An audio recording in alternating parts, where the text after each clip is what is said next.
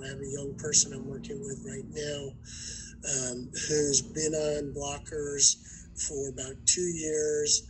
Mother's anxious for the kid to come off. The pediatric endocrinologist is saying they can go a little longer. And the kid is vacillating, really not wanting facial hair, but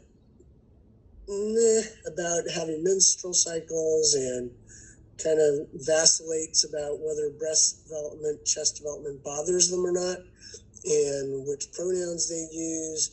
And we all know that chest surgery is pretty inevitable, or at least it looks like that, because that has consistently been a bothersome thing. So is there more benefit of staying on blockers or letting the kid switch back to their endogenous estrogen?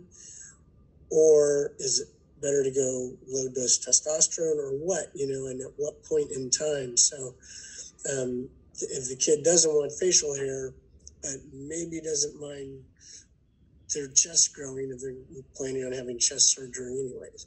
So we may want to, be creative in how we help folks approach these situations that are complex.